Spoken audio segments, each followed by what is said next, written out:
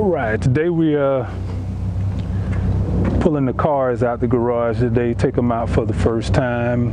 Spring day, 70 degrees, and I pulls out to the end of the driveway and it stalls on me.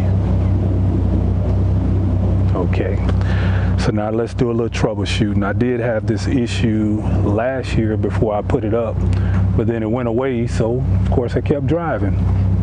So what I'm going to do today, I'm suspecting it's the fuel pump.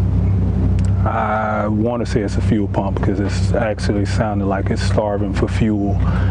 At this point, my fuel filter is telling me something different. So at this particular time, I'm actually getting some fuel to the system.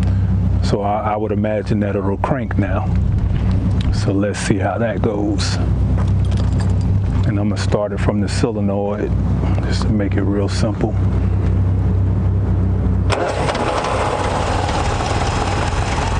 Just as I suspected. When you don't need it to work, it works. But this is what was going on a little while ago. This was empty. So that let me know that the fuel pump wasn't pumping, and both bowls were empty. So that again lets me know either my floats were sticking, but what are the chances of both floats sticking at the same time and having the same amount of fuel in each? So then I have to go to my trusty fuel filter. And at this point, it's doing what it's supposed to do, which it wasn't doing that earlier. So I'm hoping that for the sake of this video that I can get it to do that before. Okay, look at what's happening here. It's starting to drain down. So that's telling me that that fuel pump is not kicking in. And it'll run for a while because of course you got a little fuel in the bowl, but you can see that's gone. So that is absolutely telling me that there's either something clogged in this line, which I doubt because there's no way that that could have been full a little while ago and then all of a sudden whatever's clogged in there is back clogged again. So I'm gonna go back over here to my inlet. My inlet filter is full.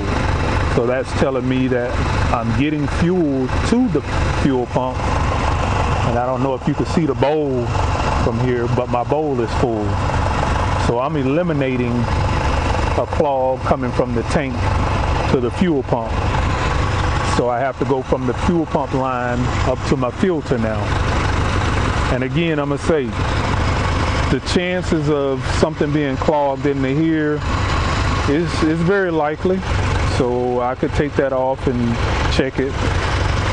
But I'm gonna say that the fuel pump is going bad if it ain't bad altogether. And there it is kicking in again. And then it stops. Now of course you got your jets that are kicking on and off, but this should always be filled because the fuel filter is steady pushing pressure up, and the only thing that should stop it is my floats in there, which is triggering the jets to allow the fuel into the bowl. But this should always have fuel in it as long as the car is running.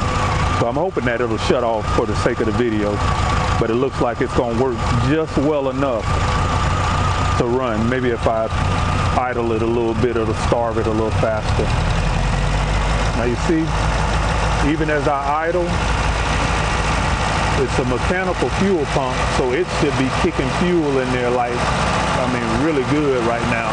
And it's barely coming in there. And that won't be enough to sustain the car. So if this little thing runs good though.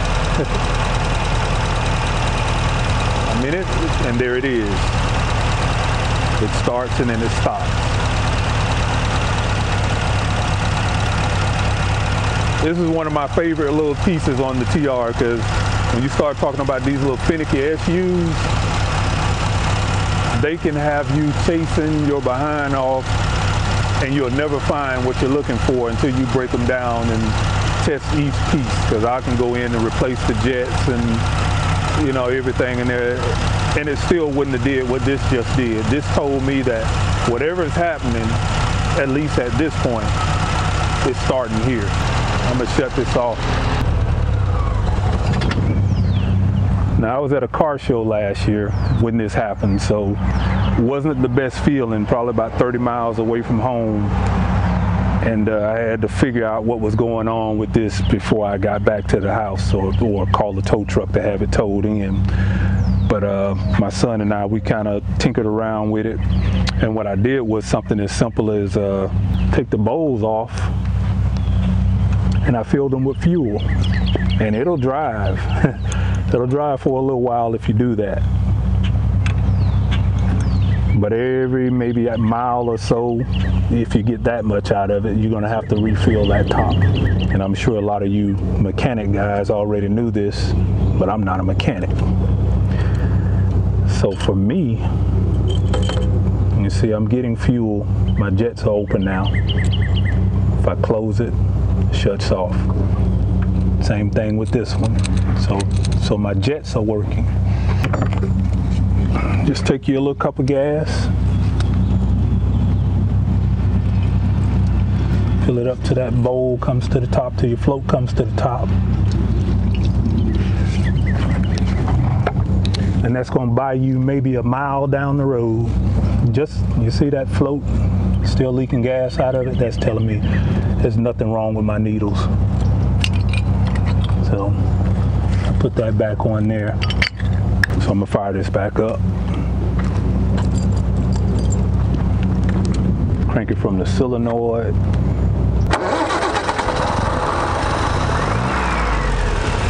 And like I said, that'll buy you at least a mile down the road. So I mean, that's it, people. We got a fuel pump issue, and that's the easiest way to troubleshoot this on the TR2s, TR3s, and even the TR4s. I'm not real familiar with the TR6s, but I would imagine this is just a practical must-have on any of the Triumphs or British cars, or any cars for that matter, because on my son's XL, we got the same thing on his. I got an open face fuel filter on that. So until the next time, TR Rehab.